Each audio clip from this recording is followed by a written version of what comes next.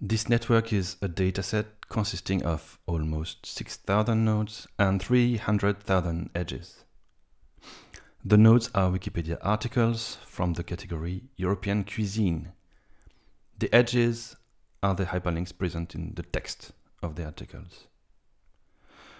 I'm not an expert of that domain, but I have some basic knowledge like everyone else, and my goal is to visualize the network, to describe its structure, and to build an interpretation about how different kinds of articles get connected differently.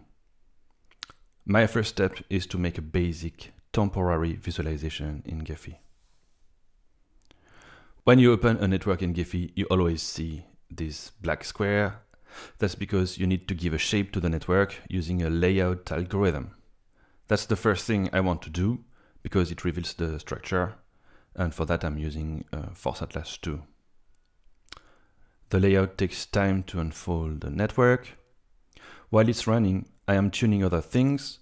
My goal is to see the structure, but here the center is very black because there are so many edges. So to see the structure better, I color the nodes in gray and I make the edges thinner.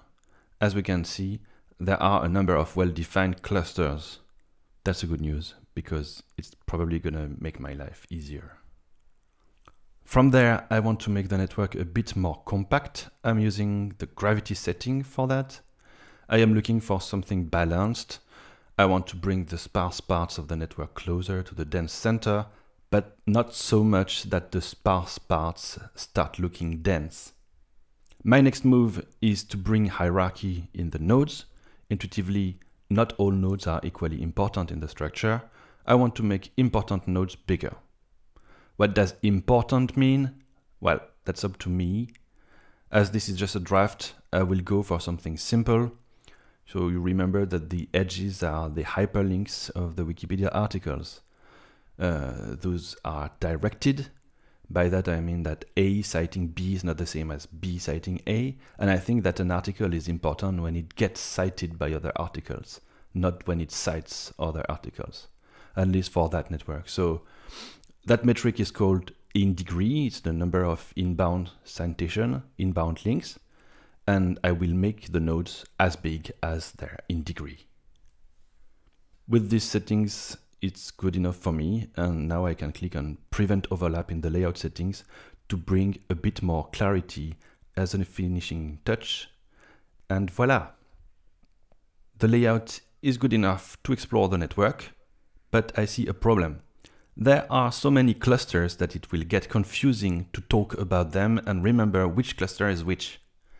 So I will make my life easier by using colors. A community detection algorithm will find the clusters for me, and I will color the nodes accordingly. I count the approximate number of clusters, about 20, and I run the algorithm named modularity multiple times, trying to find the settings that give me about 20 communities.